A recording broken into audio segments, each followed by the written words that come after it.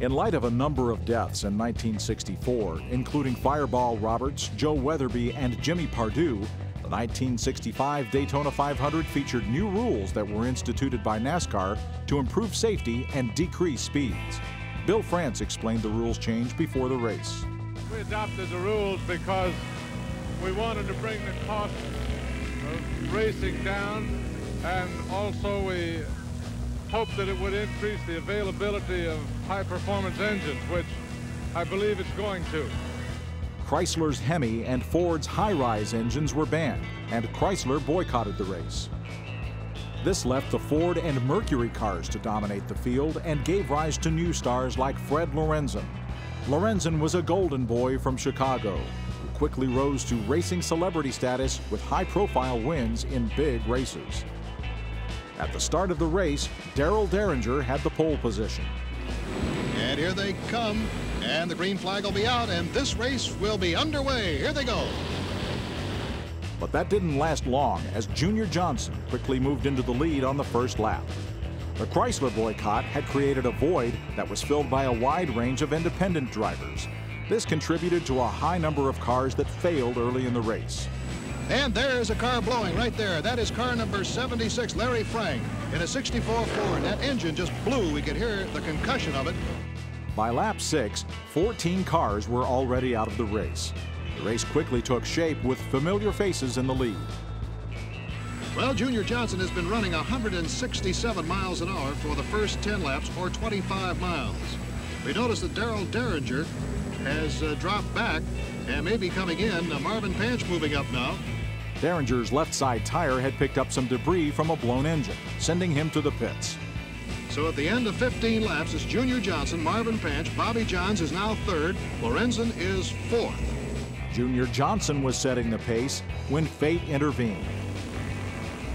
Junior Johnson in the lead. Uh-oh, there he is. Junior Johnson has hit the wall between the number 1 and the number 2 turn. Something happened to the car. It looked like it might have blown a tire. Hang on to it, Junior. Wow, all of a sudden that car just let go toward the outside wall, and it's going to come to a stop on the infield. On the restart, there was a new leader. Here comes the green flag, and Marvin Panch shoots out very quickly. Bobby Johns at car number 7 right behind him in second place, and Freddie Lorenzen in car number 28 is now third. Meanwhile, the race continued to take a toll on the field. A lot of the cars have been forced out. Car number 55, Tiny Lund, out with the carburetor trouble. Larry Frank is out.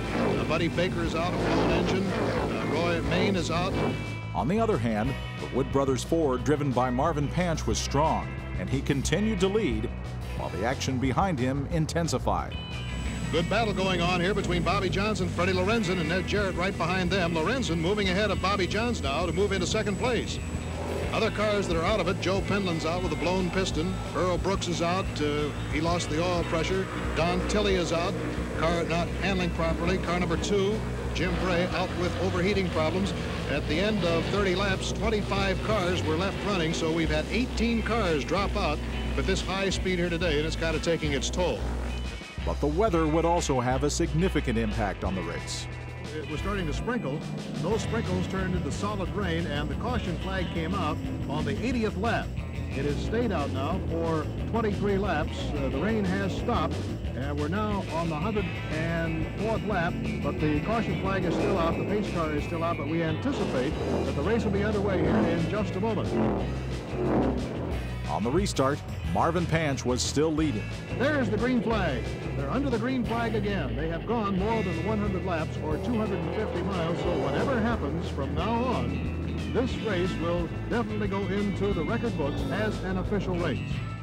With the weather questionable, strategy became crucial, and Fred Lorenzen had gambled on a fuel strategy that he explained before the race to Dan Gurney.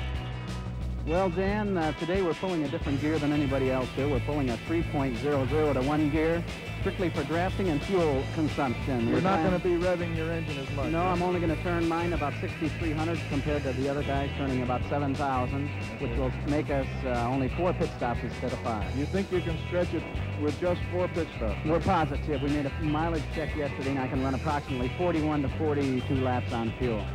Which will give you almost probably almost a lap on a man that making 5 pit stops? It would give me over a lap, about a lap and a half. But the only thing it does hurt is if I ever get to have to run alone, I'm about 2 miles an hour slower than the rest of the field. I see. If he played his cards right, Lorenzen could outlast the leaders on fuel. Marvin Panch hanging doggedly on to the lead here, followed closely by Bobby Johns, and Fred Lorenzen just hanging back there in third place. He well knows that both of these cars will have to stop in the pits before he does. First, Bobby Johns hit the pits, followed shortly after by Marvin Panch. And by lap 119, the race had a new leader. And Freddie Lorenzen is now in the lead. Well, the strategy is certainly paying off for Freddie Lorenzen right now. He has actually gone 42 laps without a pit stop for fuel, but several of those laps were under the caution flag. And for every one, the rule of thumb goes, for every caution lap, you get 1 extra lap at full throttle. That's the difference. Marvin Panch and Fred Lorenzen battled for the lead as the rain intensified. On lap 129, Panch was right on Lorenzen coming off turn 2.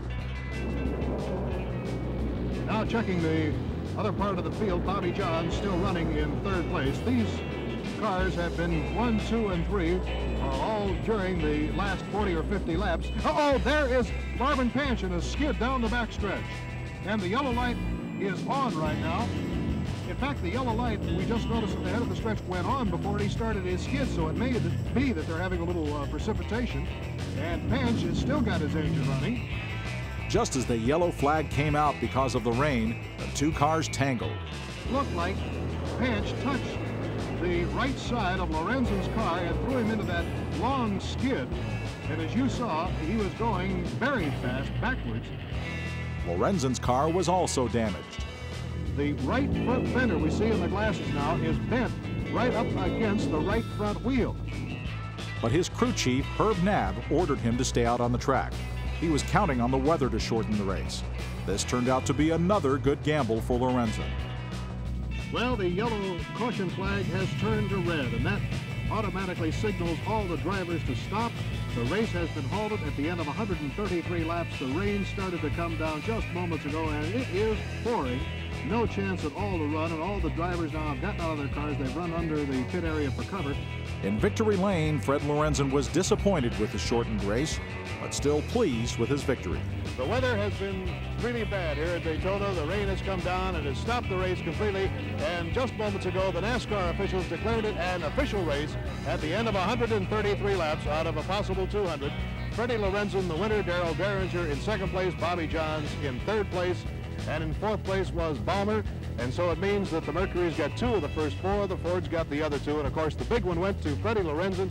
And Fred, you've waited 6 long years. Congratulations. Well, I just never thought I could do it. The 50-mile and the 100-mile in the last couple of weeks, everything just sort of seemed to go wrong. I guess just getting outrun, and this is the one I always wanted all my life.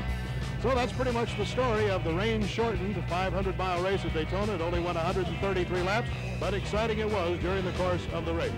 Now this is Bill Fleming saying so long from Daytona, Florida, where Freddie Lorenzen has won his first Daytona 500, and a great race it was for him to win, too.